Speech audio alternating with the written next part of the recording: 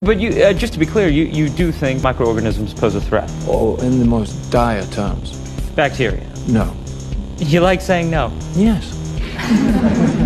Not bacteria, not viruses, so... Fungus. Yes, that's the usual response. Fungi seem harmless enough.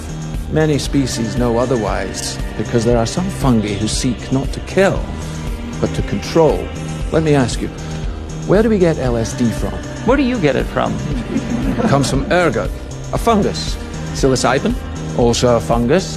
Viruses can make us ill, but fungi can alter our very minds. There's a fungus that infects insects, gets inside an ant, for example, travels through its circulatory system to the ant's brain and then floods it with hallucinogens, thus bending the ant's mind to its will. The fungus starts to direct the ant's behavior, telling it where to go, what to do, like a puppeteer with a marionette. And it gets worse.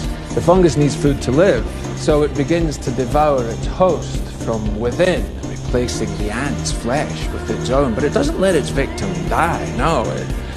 It keeps its puppet alive by preventing decomposition. How? Where do we get penicillin from? Fungus. Oh. Dr. Schoenheiss, you're in distress. Fungal infection of this kind is real, but not in humans. True, fungi cannot survive if its host's internal temperature is over 94 degrees.